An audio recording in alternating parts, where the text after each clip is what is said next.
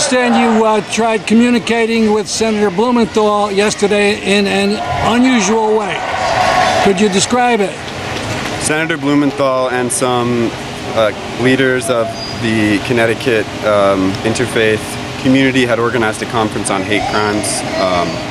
Respectfully, we told the senator that as long as the United States continues to send military aid to Israel at a time when many human rights experts and organizations have found evidence that Israel is committing a genocide in the Gaza Strip, that is hypocritical. If we're going to condemn hate, we must condemn hate everywhere.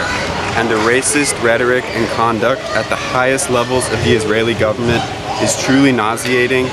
And at this moment, because of that support, the United States is an accomplice to the genocide of the Palestinian people.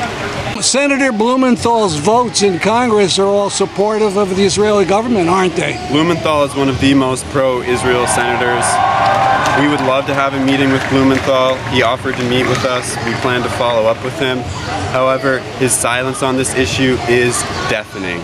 The Israeli army bombed one of the last remaining telecommunications centers in Gaza. There's a blackout in Gaza.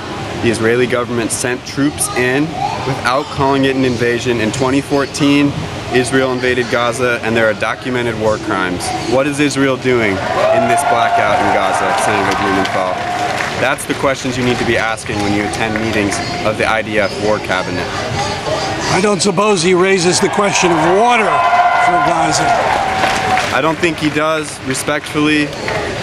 The people of Gaza can't survive without water and food and fuel to purify the water that's been polluted from relentless Israeli bombardment over the last 15 years.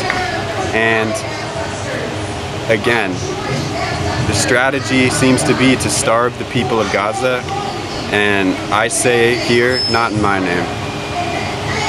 Thank you.